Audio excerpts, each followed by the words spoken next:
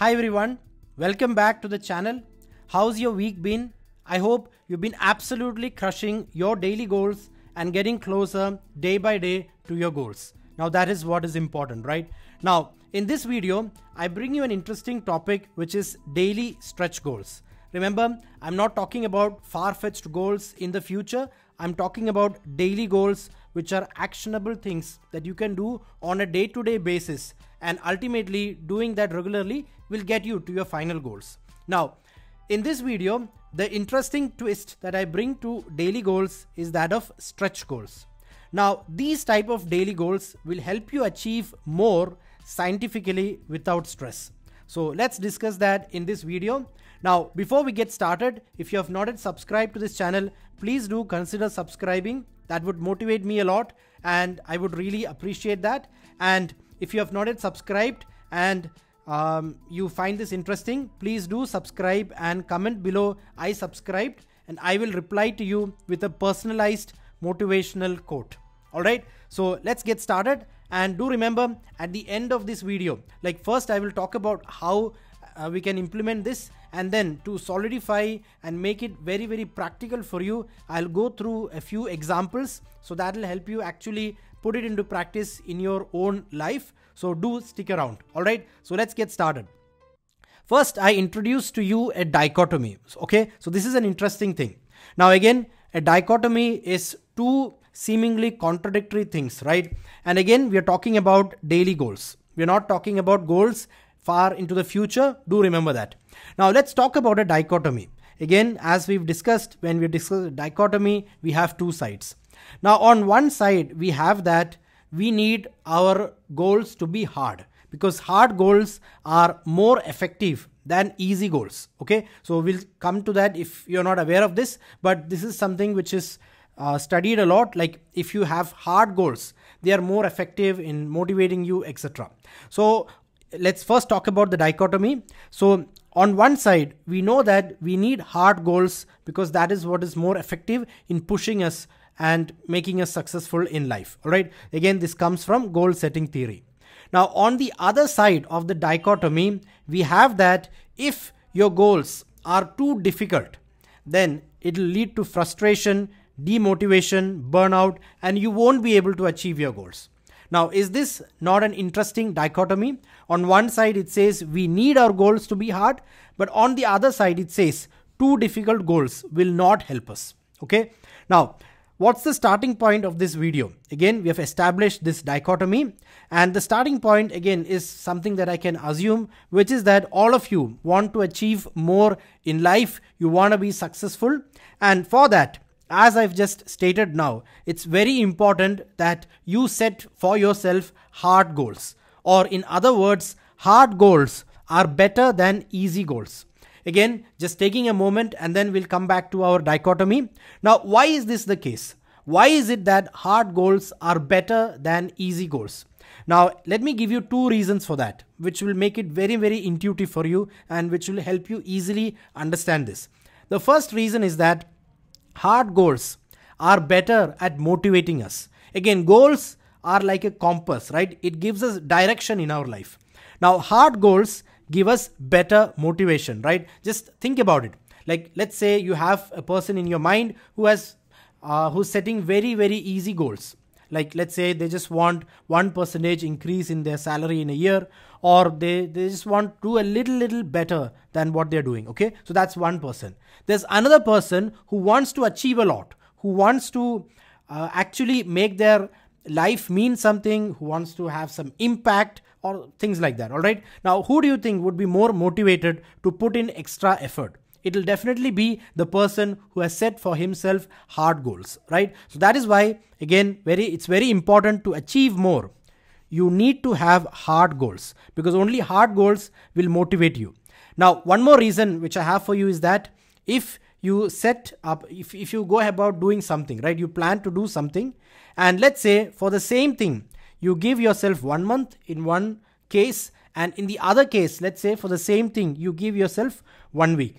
Now, it is very likely that, and again, it's probably not applicable for all things, but for many things, it would be true that you would achieve the same thing in 1 month also, and you could probably do the same thing in 1 week also.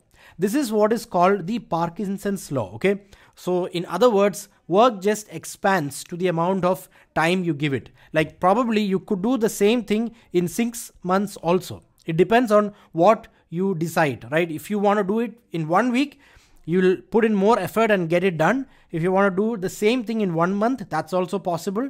And you would feel as if you utilized your time properly in this case also. And you would be able to do the same thing in 6 months also with the feeling that you were actually putting in effort. Now, this is what you call the Parkinson's law, right? So you have two reasons over here, which makes it very clear to your mind why it's important to have hard daily goals. Again, what's the reason? They motivate you more, and you probably would achieve more if you have hard goals, because if you try to do the same thing with less effort and more effort, you could do it. Like you could do the same thing with 1 week and with 1 month. In this case, you put in more effort, and in this case, you tend to put in less effort. And again, of course, at the beginning, you don't know this, right? This is just an analysis, but in life, you just move in one line.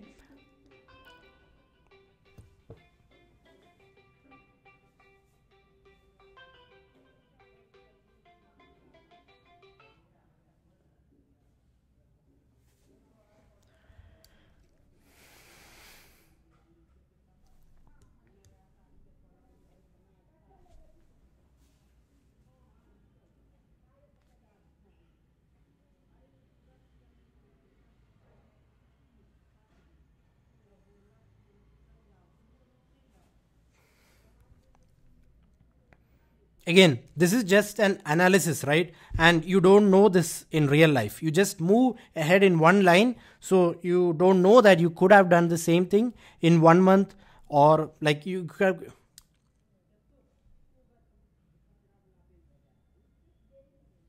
Again, this is just an analysis, right? You don't have this information in real life. In real life, let's say you plan to do the same thing, this thing over here in 1 month, you just proceed in that line, and you don't know that you could have done this. So in real life, you don't know this, right? You just plan probably to do something in 1 month and go ahead with it, and you did not know that you could have achieved the same thing in 1 week. So again, that's why it's important that you set for yourself hard daily goals. Now, coming back to the dichotomy that we discussed, we have established that we do need hard daily goals, but at the same time, too difficult goals will lead to frustration, demotivation, and burnout. Now, let's discuss how you can solve this dichotomy. So that's going to be the first part. Okay, so that's the how over here. And then let's discuss a few examples to make it very practical for you.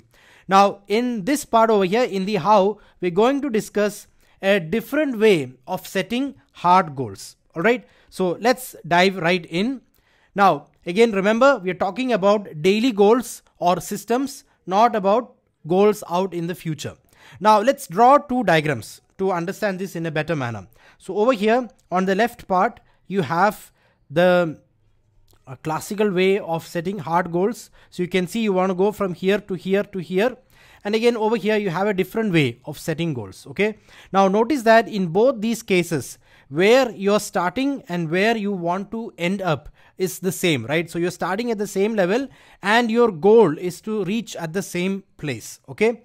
So let's come back to this and let's discuss these two methods and try to understand how we can actually implement this in our life. So over here, what's the interesting part? The interesting part is that the unit that you're tracking is this much over here, right? It's quite a lot. And over here, the unit is quite little, right? For example, in this case, if you were trying to read a book, the unit would be completing one chapter, okay? And in this case, probably the unit is something much smaller, like reading 1 page or reading 2 pages, okay?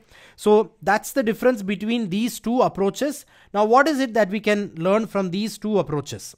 In this approach, where again you're setting hard goals but the unit is quite large. You could be trying to attempt it and then you could be failing and you could be not achieving your daily goal, and this could lead to frustration because the goal that you have set for yourself is indeed a hard one and you're not able to achieve it. It could lead to burnout and demotivation. But on the other hand, if the unit that you're measuring is very small, then notice what would happen. You would achieve it, you would achieve it, you would achieve it, and you would keep climbing the stairs. Okay, so remember, it's very important that you break down your goals intelligently, and that's the different way right over here. Again, remember, please give me a moment. We're talking about hard goals itself. We're not talking about leaving it at a very tiny goal like reading a few pages. So let's go ahead and take a look at the second part over here. So the first part, as we've discussed, is that the unit should be small. It should not be very big, because if you have a hard goal and the unit is very big, it will lead to frustration and burnout. But if the unit is small, notice over here that success will breed success. You have achieved your first unit, so you have succeeded. So you proceed, and in this way you will see that success will breed success. And then because the unit is small, we don't stop at just one unit, but rather we stretch. So that's the two-step process. So instead of thinking of a hard goal as one thing, which is one large chunk, in this method we see that we have to break down the hard goal into a smaller unit and then stretch.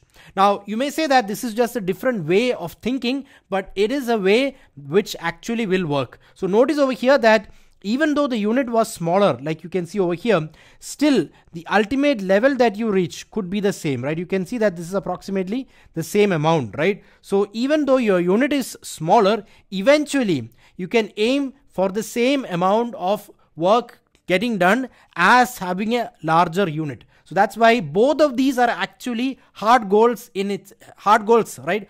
Because we have discussed we need hard daily goals. But the difference over here is that your unit is too large, which can lead to frustration and burnout. But over here, the unit is small, so you aim to achieve one unit and then you stretch. Okay, so we are not stopping at one unit, but we stretch as well, and in such a manner you can achieve a lot.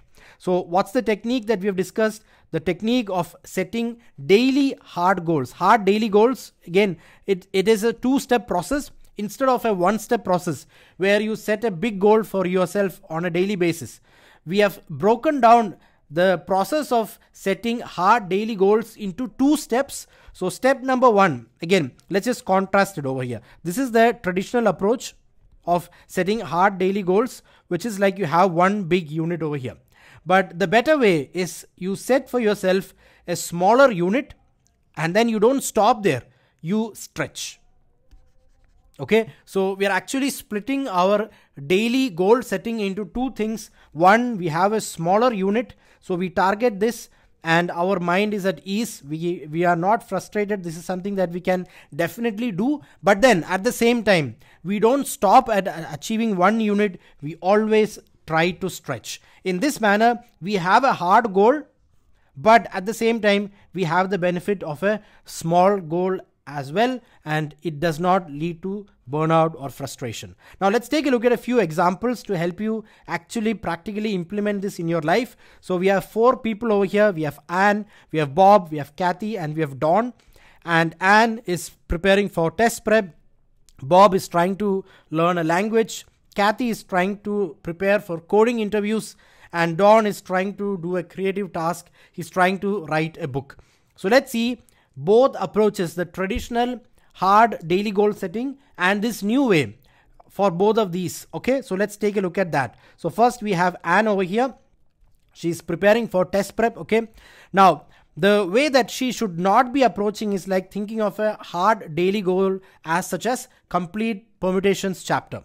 Now this is a hard goal, yes, a hard goal, which is good, but this is something that probably she may not achieve and it could lead to frustration and burnout. So the right way is break this hard goal into two steps. So the first step over here is she could be thinking as, let me learn topic 1 under permutations and let me do 2 problems. So this over here is a smaller unit compared to what you have over here.